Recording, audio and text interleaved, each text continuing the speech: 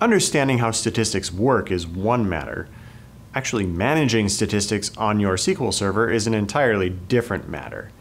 Now, I would be remiss, or just miss, I don't suppose I need to do it twice, if I didn't mention that I have some rules that will help you manage statistics. I'm going to give you 10 rules. Not all of them are all that directly related to statistics, but will help in that arena in one form or another.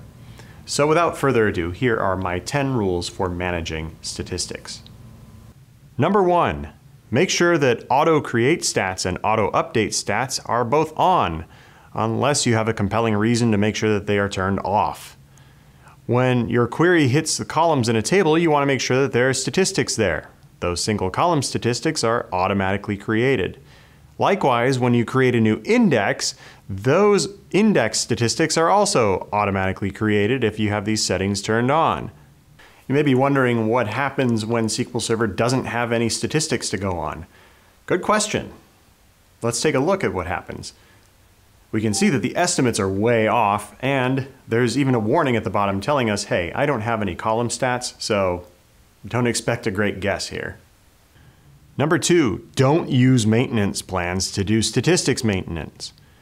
The update statistics task in a maintenance plan provides us with kind of a nasty choice to make. Either we update statistics using a full scan, or we update them using a number of sampled rows or percentage of sampled rows.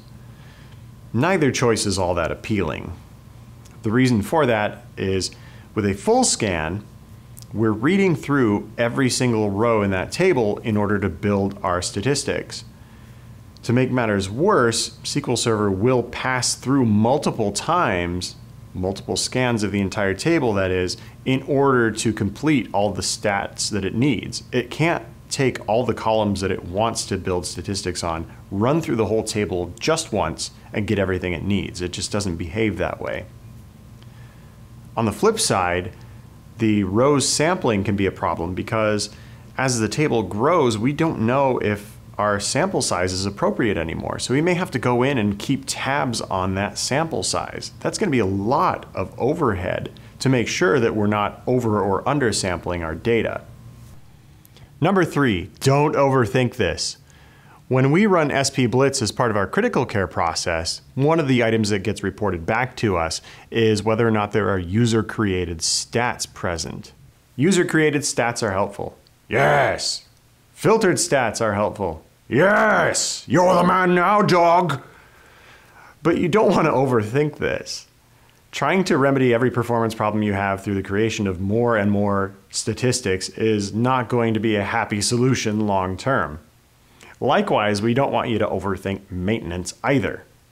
We don't like seeing maintenance plans with update stats tasks in them because a lot of times what happens is people put in an index rebuild task right before it, which at the end of an index rebuild updates statistics. So you're basically doing the same work twice. And for other reasons that we've covered, we don't really care much for the update statistics task. Instead, what you can do to make life easier is to either create a SQL agent job with T-SQL instructions to update statistics. You can run SP update stats yourself, or you can even go simpler than that. Get a third-party script like Ola Hallengren's index maintenance solution, or if you're more PowerShell inclined, you could go with one of the Minionware offerings from Jen and Sean McCown. In either case, you're probably going to be better off than trying to manage all this by hand, pushing buttons on individual statistics. Number 4, avoid problem patterns. There are different design patterns that can get you into trouble when you have statistics in the mix. Here's one pattern I've seen. Let's say that you're a service provider and you're designing your databases around providing services to multiple customers. If you decide to go with the one database per customer approach, then you can get into trouble.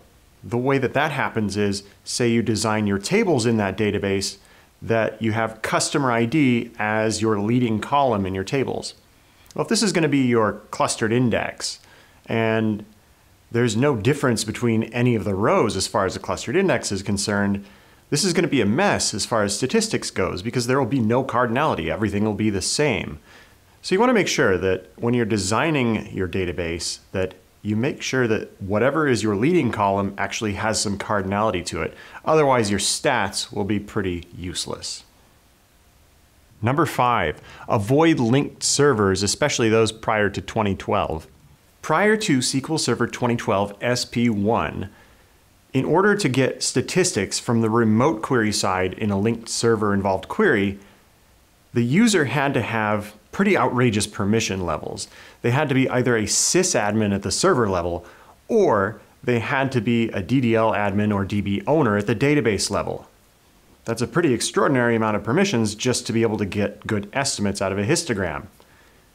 Fortunately, with SP1, that's been updated so that all of the permissions that are necessary are that the user be able to see the columns that they want statistics on, and whatever columns are involved in the where clause of the remote query, they need to have permissions to see that column as well. But that's much more lightweight than having to go full-blown admin level to see stats. Point is, if you have a chance, set up whatever linked servers you can as being more modern versions of SQL Server. The older ones require a much bigger security hole. Number 6, do have stats for read-only databases. Yes, this is possible even though you can't write to the database. With the rollout of SQL Server 2012 and availability groups also came the functionality to make temporary statistics on columns that don't have them in read-only databases. The good news here is that you don't have to be using always-on AGs in order to get this functionality. It works for databases that are being log shipped to and for things like read-only snapshots. All you have to do in order to create these stats is to query that read-only database on a column that does not have statistics, and SQL Server will automatically create statistics in TempDB for that column. It's a big performance win in that we now get accurate, well, as much as they can be, accurate estimates from things like statistics, histogram, so forth, that we would not have gotten otherwise.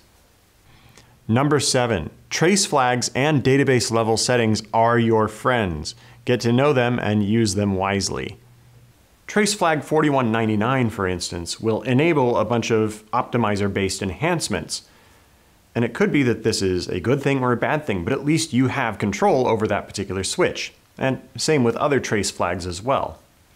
Also, if you're using SQL Server 2016, they've introduced new database level settings. So you can tell SQL Server, I want to use the legacy cardinality estimator. I want to turn on parameter sniffing or turn it off, and different settings that will help you get better estimates. Number 8, do not trust the database tuning advisor. Not only will it give you some really sketchy recommendations about what indexes to create, and of course the stats that follow them, but it'll also leave junk stats lying around, even if you don't create the index it recommends. The database tuning advisor is really eager to be helpful. Too eager, probably. If you run the DTA and it returns a bunch of missing index recommendations, and then you implement those missing index recommendations, you may find that the next time you run the DTA, it's got even more suggestions for you. It really wants you to be happy. Trouble is, there's a point at which you have to tell DTA, all right, you know what? I got this from here. I think you've done enough. And you can't trust the DTA's recommendations. Otherwise, you're going to end up creating indexes that really don't matter much and are just going to make everything related to index maintenance operations slower.